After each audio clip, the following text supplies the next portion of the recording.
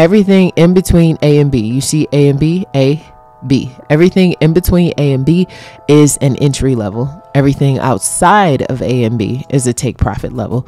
And they're color coded because theoretically, where you have a pullback, so the last pullback on this would be considered at what's known as the 8.6. So theoretically, take profit, if this was moving to the upside, take profit would be at the green level, 151760. Good morning. Good morning. I hope you guys are doing well. Today is Tuesday. I can't believe it's June already. Can you? I'm just like, this year has flown by. We only got 6 more months left. Can you believe it? Like, well, 7 technically, but you get it. This month has flown by. What I want to do today is I want to take a look at USD CAD. We're going to do a multiple time frame analysis. And if you are not familiar, multiple time frame analysis is a technical analysis where we go through each time frame and we find each level of key support, key resistance, and we mark those off. And in conjunction with Fibonacci, with trend lines, with market structure, we formulate an analysis of where we think price may go. And so that's what we're going to do today. I don't think I need to be all the way down here, but I will mark that off anyway. So my name is Casey Jackson. For those of you guys who are new to the channel, I'm a registered commodity trading advisor with the National Futures Association. I've been working at this trading thing for the last 7 years, and what I found to be most successful for me and my lifestyle is this sort of analysis. So if you're busy and you got a lot of stuff going on, I would highly recommend that you spend a couple minutes with me to see if this approach may make sense for you. And if you think it's something that you can learn. Okay. So now I've already done the monthly. Now I am going to the weekly and I'm finding those key levels of support and resistance. And so you're probably like, okay, Casey, how do I know that a level is important? How do I know that a level is key? And so that's where your technical comes in. So you got to be able to identify what a swing high, what a swing low is. And if you don't know what that is, I highly recommend that you go visit the no cost mini course and then come back to this video because it's probably going to make a lot more sense to you as we move forward. And so what I'm doing right now, I'm eyeballing what I believe to be those key levels. And then I'm going to measure up to see how I did in comparison to the automated system, if I'm picking up the same level that the system is picking up. And I believe, I don't want to sound cocky, but I think that I am. We're about to see. I may be humbled real fast. I am, because I got one extra in there, but everything else looks to be on point. And so what I'm going to do is I'm going to move down to the lower time frame now that I've identified those levels, and I'm going to identify the levels on the next time frame, which is going to be the daily. And so I've got a level that is here. We're going to change the color of this so that I'm able to easily and quickly recognize those key levels as I move throughout the charts. So we've got one there. I don't know why I want to keep marking this, but I think we have one here. I'll double check just to make sure. I know we've got one here. And then we've got one here. Ooh, you guys, I'm sorry. I don't mean to be doing that, but I recently have started to react to like pollen. I didn't grow up with these issues, but now, oh my God, my body doesn't know what's going on. My eyes itch, my throat itches, I cough, like it's horrible. Okay, I keep wanting to get this and it's not one yet. Okay, let me make sure I delete it off.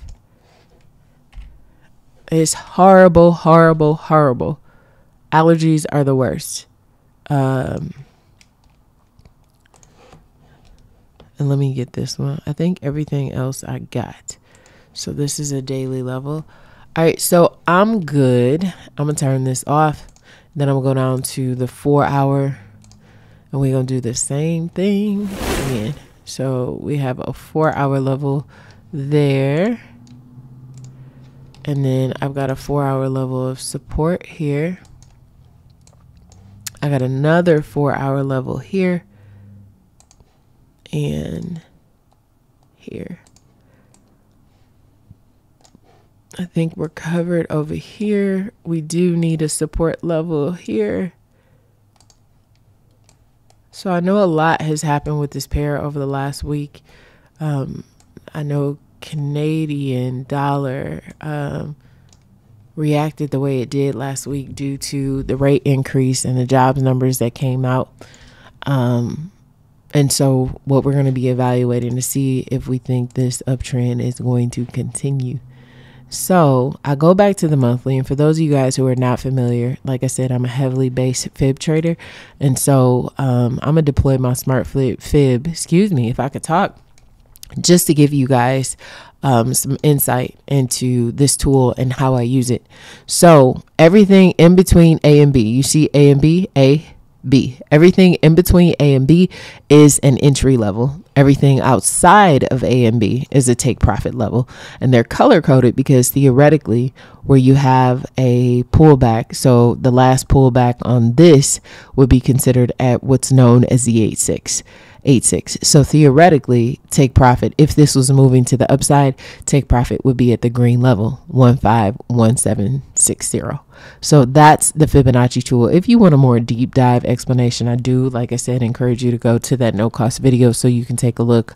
But looking at this, prices moving to the downside.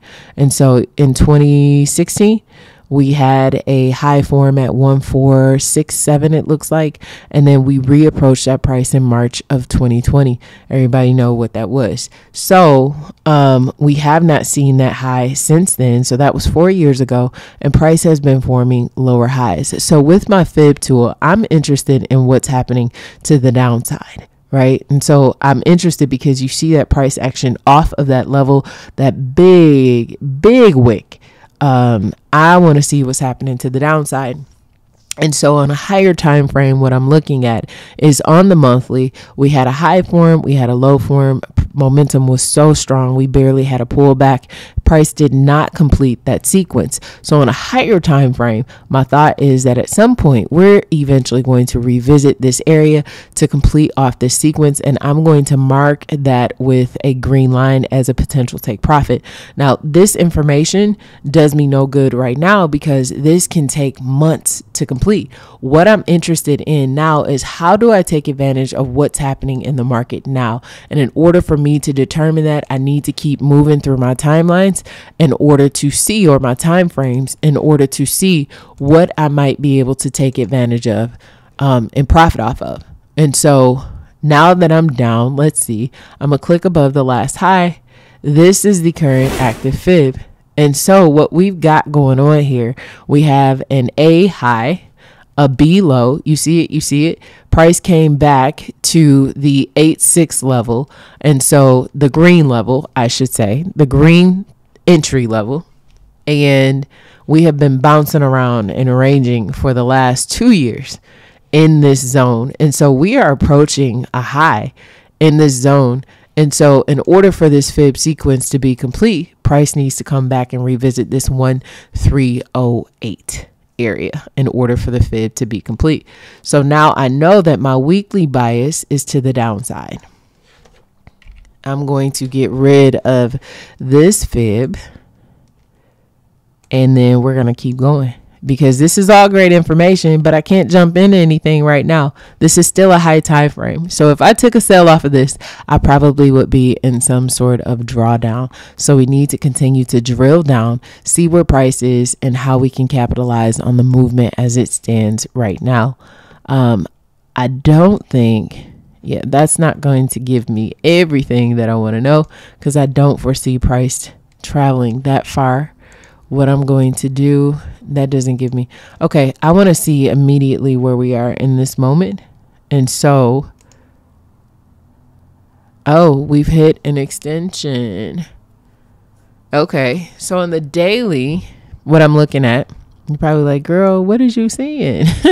What I'm looking at, we have A low, B high. We had a 8-6 pullback and price hit the take profit for that level. We hit it yesterday at some point, and so now we're waiting on price to somehow reverse. I need to keep drilling down in order to see and find a potential entry for that. So I'm gonna get rid of the smart fib. I don't like to carry them down. So let's see what we got going on. And I missed the level. This is the 4 hour. This is a low. Let me change this over.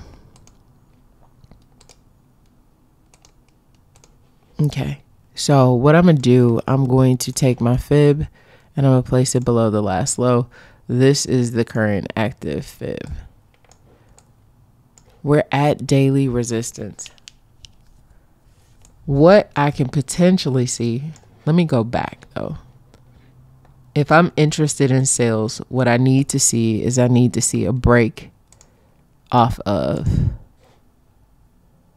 the trend line. So I'm going to draw this.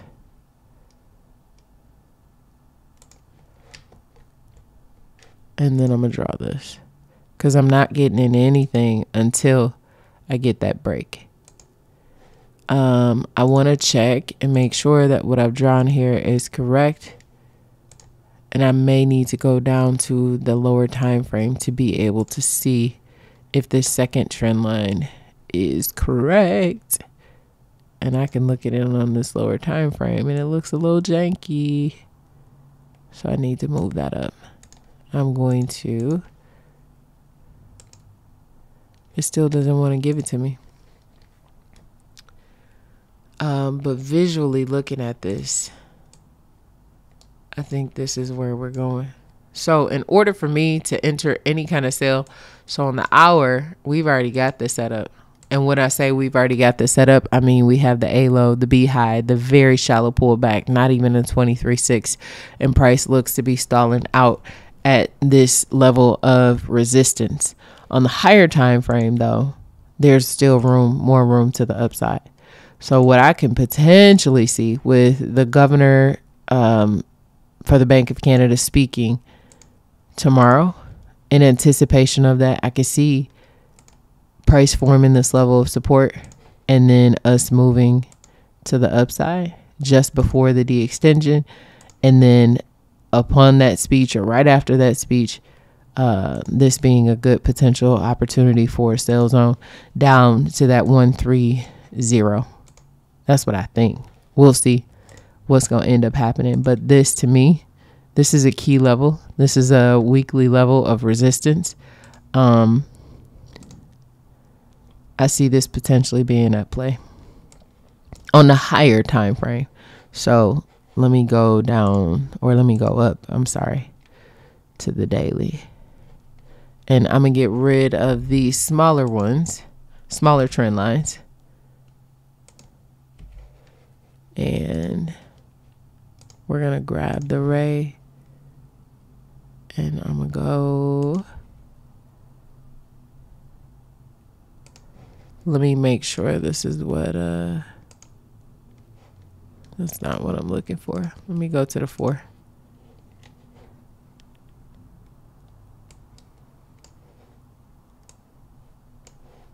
Okay.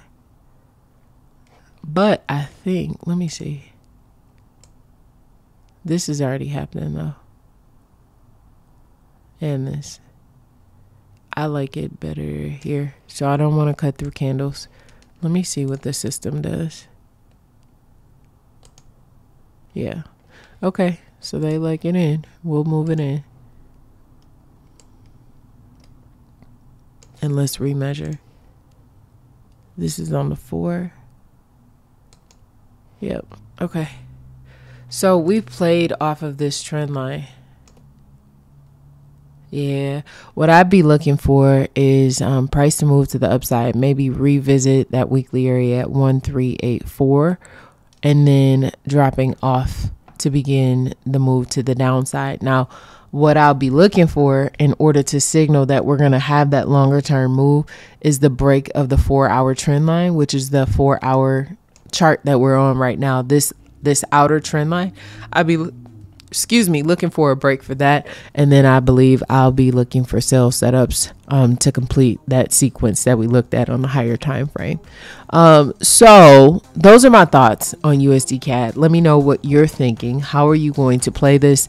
Did you catch that impulse move to the upside last week with the news that came out, economic news that came out? And then how are you moving forward in USD CAD? Share it below. If the video was helpful to you or you want to learn more, please consider subscribing to the channel. I try to put out content on a pretty regular basis to help you guys navigate these Forex streets. And then if you think it can be helpful to someone else, make sure that you share the video with them. And I look forward to seeing you guys on the next video. I wish you a very profitable week, and I'll see you next.